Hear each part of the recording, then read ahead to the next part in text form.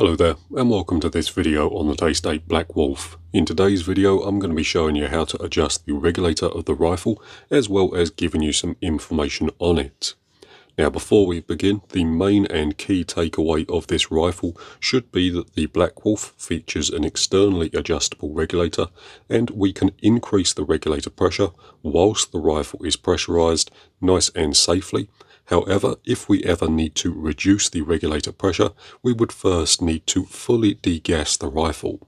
With that said, we can get on to the adjustment procedure, and the first thing we're going to do is make sure that the rifle is safe by first cocking the rifle, removing the single shot loader or magazine if one has been fitted. Then we can dry fire the rifle into a nice safe backstop. All that does is ensure there's not a pellet loaded into the barrel. The next thing we're going to do is make a note of the factory regulator setting, just in case we ever need to go back to the factory settings at a later date. With both of those jobs done, we should be safe to continue, and the next thing I want to mention is that adjusting the regulator is slightly different between the sub-12 and high power rifles. On the high power rifles, if we flick the rifle up, locate this hole in the bottom and take a quick look inside it, you can see that we have the regulator adjuster screw available to us. On high power rifles, you can adjust the regulator pressure whilst the action is inside the stock by the use of a nice thin flat bladed screwdriver. What you would do is install the screwdriver through the hole, get it lined up with the slot in the adjuster screw, then nice and carefully wind the screw out to increase regulator pressure. Now, as this rifle here is a sub-12 pound rifle, there is a small anti-tamper device installed into the head of the adjuster screw, so we can't use a flat bladed screwdriver on a sub-12 pound rifle. To make it a little easier to view for the video and to show you what you need to do, I'm going to be removing the action from the stock. First thing I'll do is remove the safety. Then with that done, we can remove the stock bolt in the bottom. Then we can put the stock over to one side, and I'll get you a quick look at the adjuster screw. So that piece there, that black piece in the center of the adjuster screw, is the anti-tamper device. Although we can still adjust the regulator, we just need to use a slightly different tool. What I'm going to be doing is using a set of tweezers. So to adjust the regulator, all we would need to do is insert the tweezers or flat bladed screwdriver into the adjuster screw, then turn the adjuster screw anti-clockwise to adjust the regulator pressure. And as you can see there, the regulator pressure is slowly rising.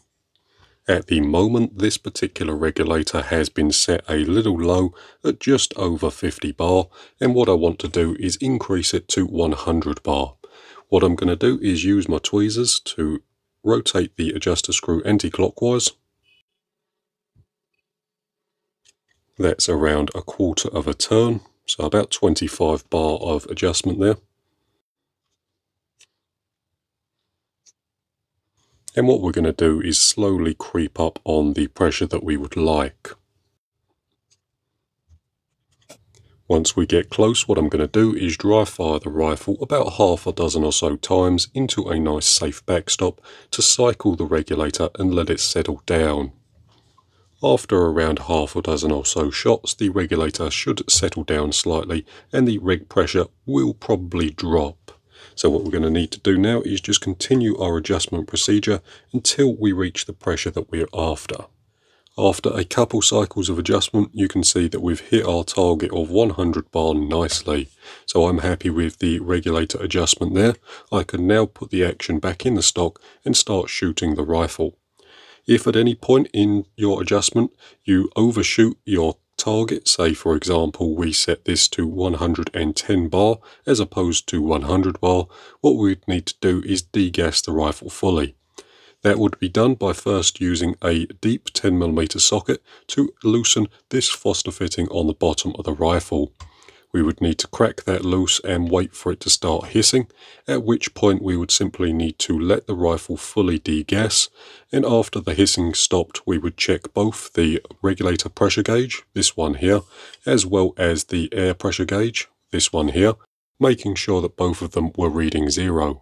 Once both gauges are reading 0, we would then come into our adjuster, this one here, and wind it in, so clockwise. What you would do is wind the screw in a little more than you think you need to, and then when you repressurize the rifle, you can readjust the regulator by winding the adjusting screw out or counterclockwise. Another thing to keep in mind when you're making your adjustments is that the regulator pressure can never exceed the cylinder or bottle pressure. So it's always best to do the adjustments with plenty of air inside the cylinder or bottle. But with that said, that's the adjustment procedure for the regulator. The key things to keep in mind is that turning the adjuster screw counterclockwise or undoing it increases our reg pressure, and that can be done safely whilst the rifle is pressurized.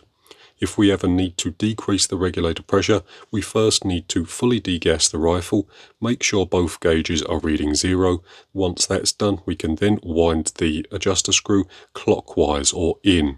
Typically speaking, you would go a little further in than you think you need to. Then, when you pressurize the rifle, the regulator pressure will be low, at which point you can safely increase the regulator pressure to your chosen setting. With that said, the last thing we can do is get the action put back in the stock, and that's nice and simple to do. The first thing we'll do is slide the stock over, and we can install our stock bolt. Install our filler cap, then we can put the safety back in.